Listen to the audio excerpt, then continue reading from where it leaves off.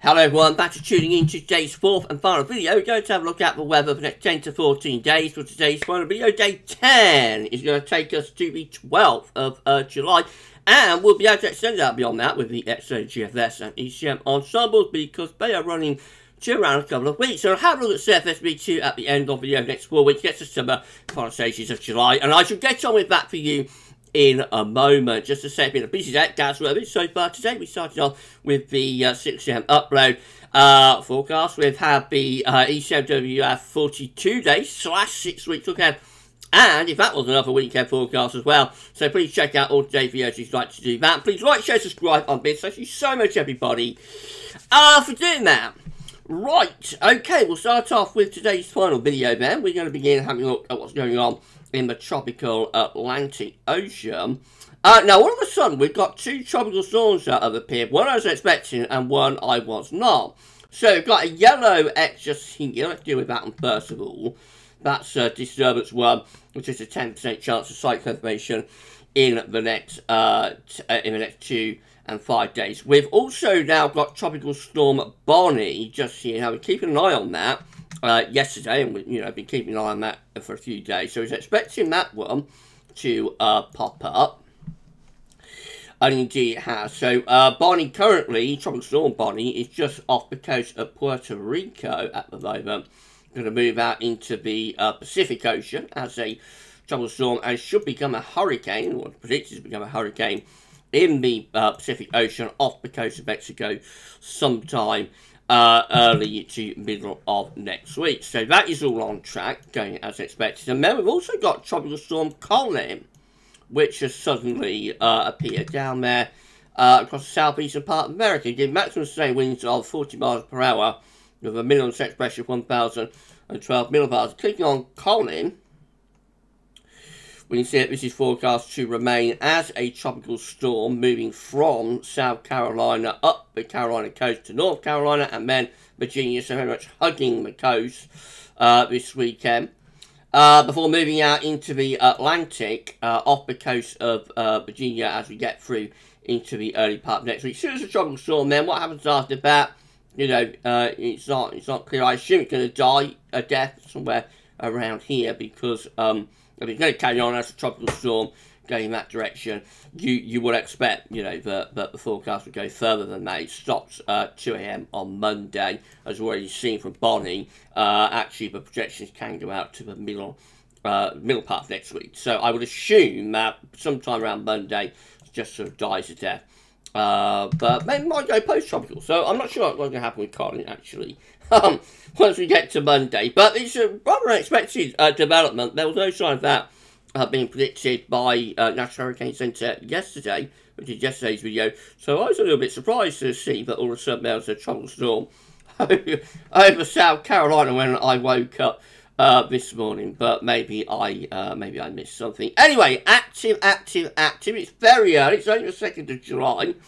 And we've got 2 tropical storms going on already. One that's going to become a hurricane in the Pacific. And remember, we aren't going to reach peak hurricane season until September, October. So, yeah, I think we're going to have another big season again this year. It's certainly looking that way at the moment. Just to tell you about CT is not in yet for June. We're still waiting for the finalised number. So the last update was 26th of June at Hadley. Then was at 14.9, which was 0.8 of a degree above average. So we're waiting to see where the CET comes in, and also to get an update for July. I know a lot of you enjoy CET Saturday. I haven't done that for quite a long while. I am hoping to do that next Saturday. When we get June's finalised number and some data in for July, then we will do a CET Saturday and we'll have a look at July data.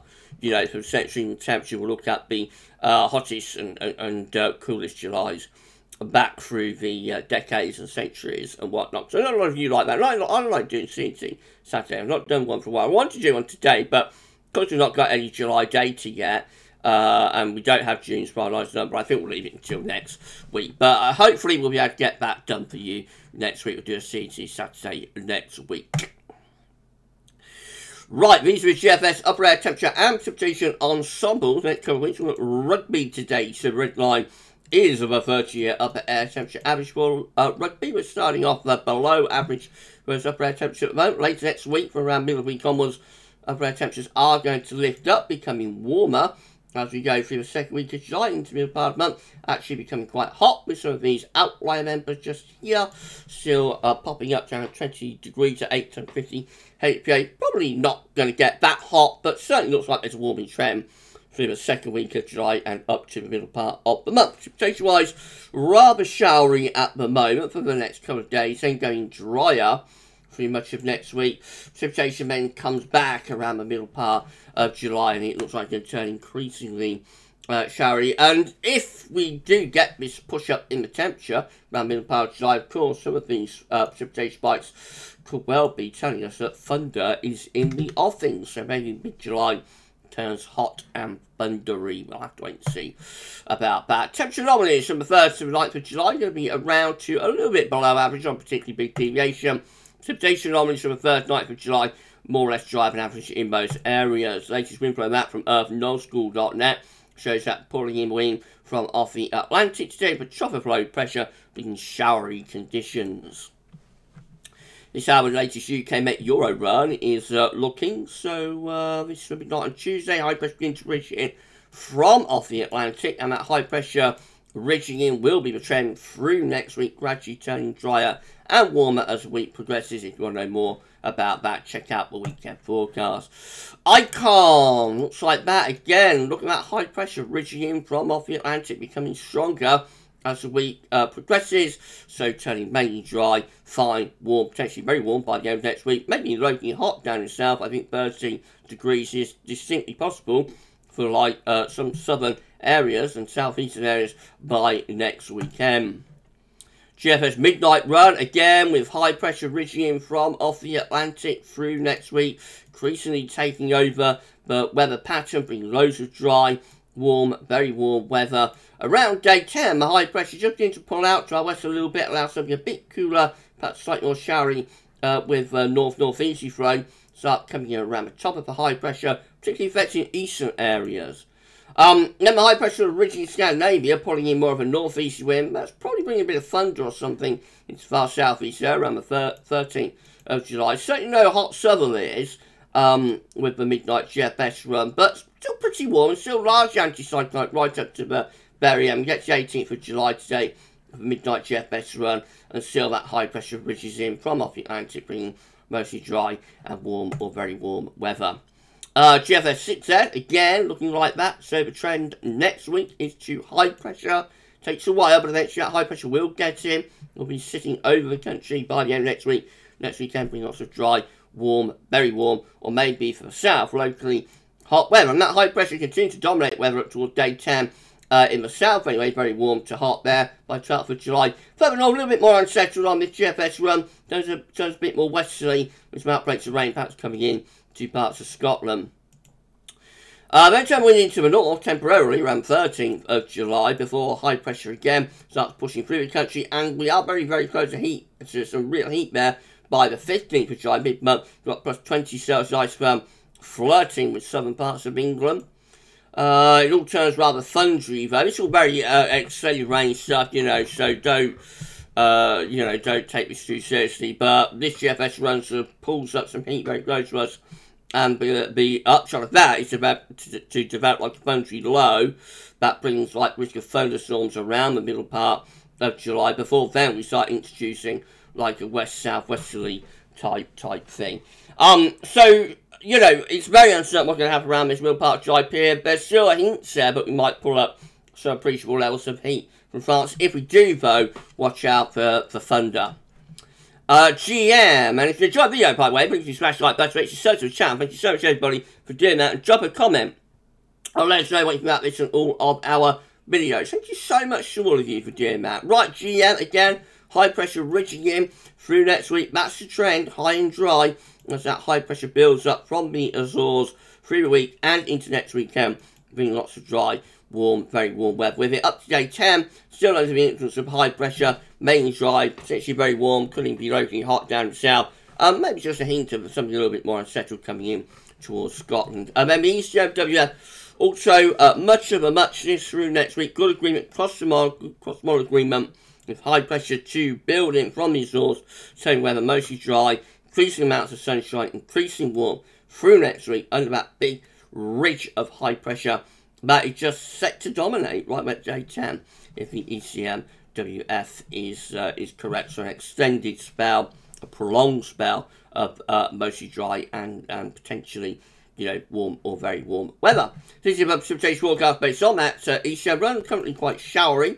That carries on through tomorrow into open up next week, but gradually those showers begin to fade out as the week goes on. It takes a while, but as high pressure builds in, the rain gets pushed off to the far north and northwest. Most areas turn dry between days 5 and 10. These are the options on the table within the ECM ensemble day 4, day 10.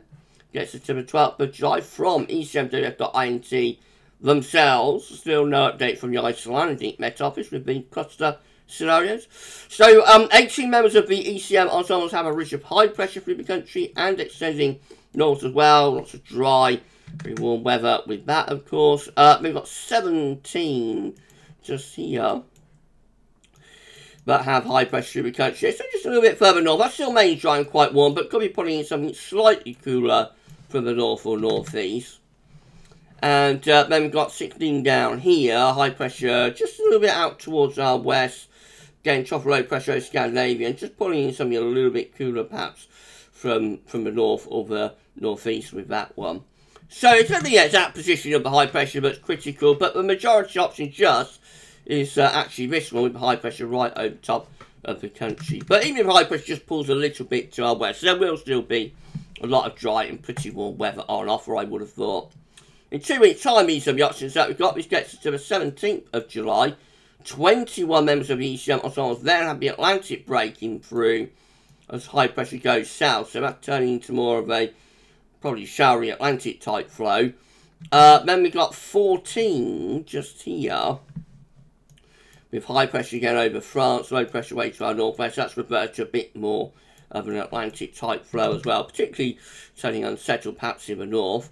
We have 8 just here that look hot, so this has high pressure over just slightly to the east of the coast, up pull up hot, maybe very hot air from the south, possible with that. That'd be like a mid-July heat wave type thing, I would have thought.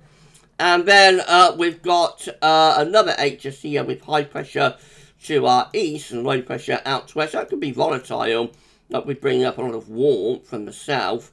But of course, with the low pressure out to the west, that could trigger thunderstorms and that sort of thing.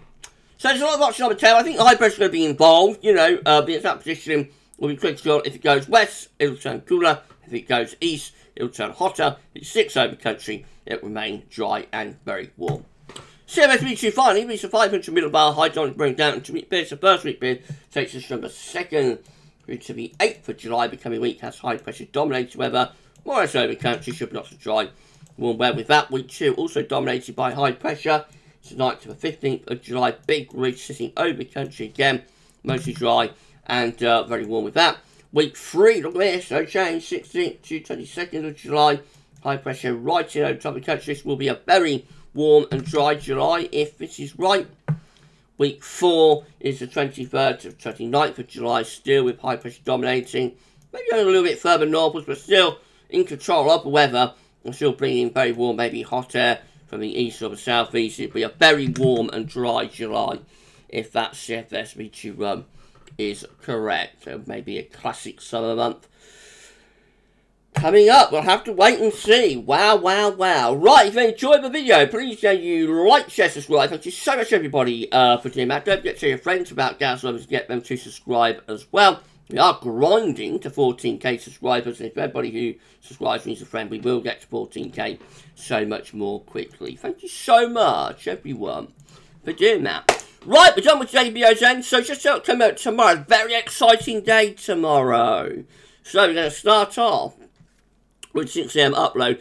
There will be some sort of 10 to 14 day as well. But, the main point is that at 8 PM, tomorrow evening, we are going to premiere the Winter 2022-2023 NAO forecast. Channel members have already had advanced previews of that. And, you know, I think feedback is looking quite interesting. I'll say no more. But everybody will get to see that tomorrow at 8 p.m. And it's going to be exciting. It'll be a very, very exciting premiere and video and update and whatnot. So I shall see you on the red carpet. Get your tuxedos and glad rags ready. I shall see you on the red carpet tomorrow, just before 8 p.m. And I'll be in the live chat with you all, and we'll watch it together. And it's going to be great. So that's coming up tomorrow at 8 p.m. You enjoy the rest of your Saturday, though. And for today's video, it's a video. That's all for now. And thanks for watching.